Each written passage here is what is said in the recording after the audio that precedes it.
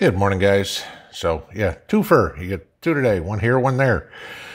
So, kind of wanted to bring this one up in case anybody didn't hear, didn't see. But, I did a video the other day, a week or so ago, about Biden or Putin, right? And, it's kind of interesting is what's going on. And then I did the video, was it yesterday morning, I guess it was, about the Brazilian president and what he was saying.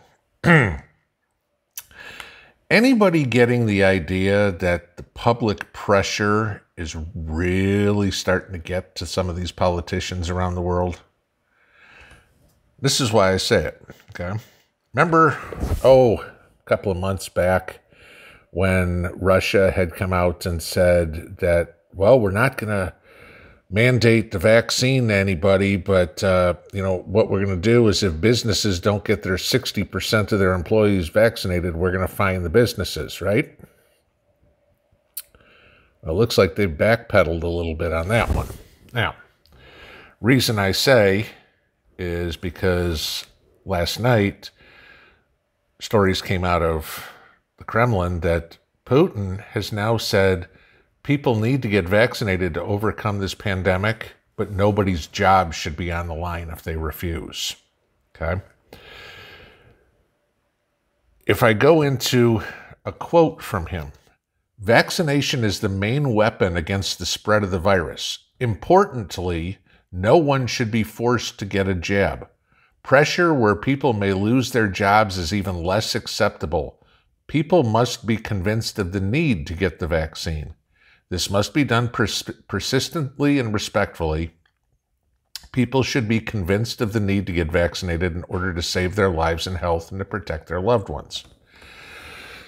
Now, this kind of goes back to everything that we've been talking about forever.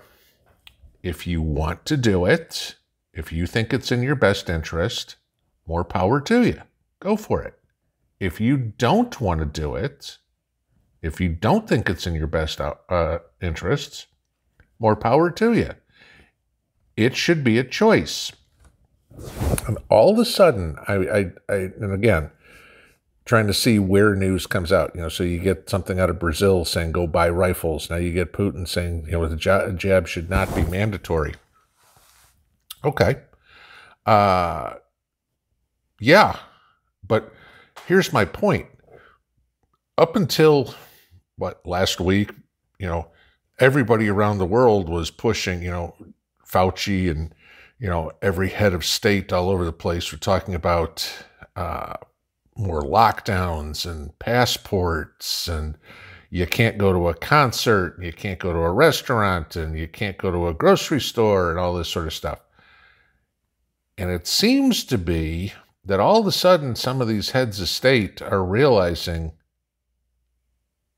the people aren't sheep as much as we thought they were.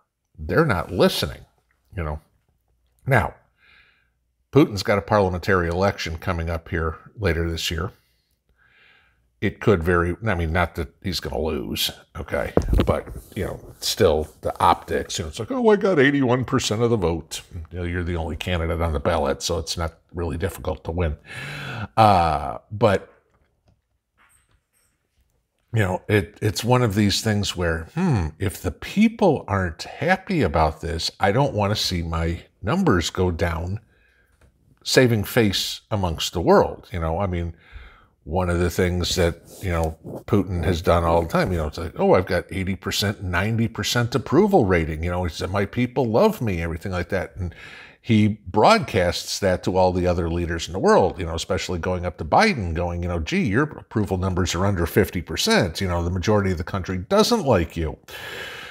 But, if you're doing something that the people don't like, the people, I don't care what country you're in, are gonna tell you. They're gonna let you know one way or the other, whether it's protests like you had in Australia or France, whether it's at the ballot box, and they just say, we don't like you. Not that he's gonna lose, but all of a sudden, if it's like, you got 52% of the vote, it's like, what the hell happened? Why did I lose 30%? So this is the thing, and this is where you get worried, guys, because the doublespeak, the talking out of both sides of your mouth is going to start coming more and more and more and more. We saw Trump do it. Trump, for the longest time, was, you need to get it, you need to get it, you need to get it, you need to get it. And then all of a sudden, lately, in the past couple of weeks, he's like, well, it should be a choice. Okay. And I think Trump finally got the idea that he was losing a lot of his base because the base disagreed with him. Okay. Didn't want this forced upon them. So, what happens next? Who else, which is the next domino to fall? Which is the next country to say, gee, we don't think this is going to be the best idea for us? Don't know. Okay.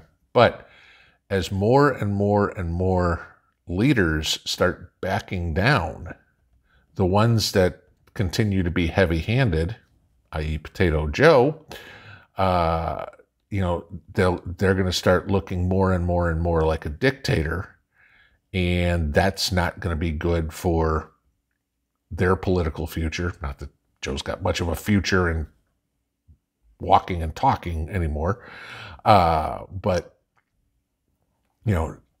he could feasibly drag down the entire party with him.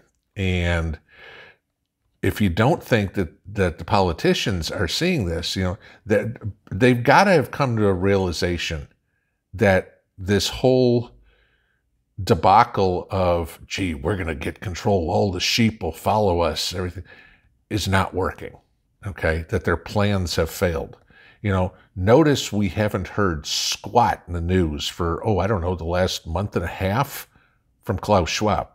And I mean, for the prior year and a half, hell, he was all over the news everywhere. Every day you were hearing something about the World Economic Forum. And all of a sudden, crickets, okay? Because they've lost their stranglehold. What they were trying to use as their reason for taking over is failing them, okay? Now, damn well that Afghanistan got in the way. Now the hurricane gets in the way. Something else always winds up at the head of the news headlines, okay? The news cycle always has something new to it, okay? Now the hurricane, again, today took away anything that was going on in Afghanistan. Gee, there were, suicide bombing attempts. I guess the Americans somehow killed the suicide bombers before they were able to go off, whatever would go. But notice how that is now a second story. It'll come back. For a couple of days here, we're going to have hurricane aftermath stories for sure. But it's not like Afghanistan goes away. Biden's got to be thrilled to death that the hurricane hit, because it takes all the focus off of his complete fustercluck that he did in Afghanistan. But, it's still not taking away from 13 families who lost loved ones. It's still not taking away from 330 million Americans who are seeing inflation go through the roof. Yes, all of us are very concerned about the hurricane and how that's affecting people, but it's just interesting that the grip on power that the politicians thought they had even 6 months ago is slipping through their fingers. Slowly but surely, the people of the world are winning this battle. Have a good Monday. Pinball out.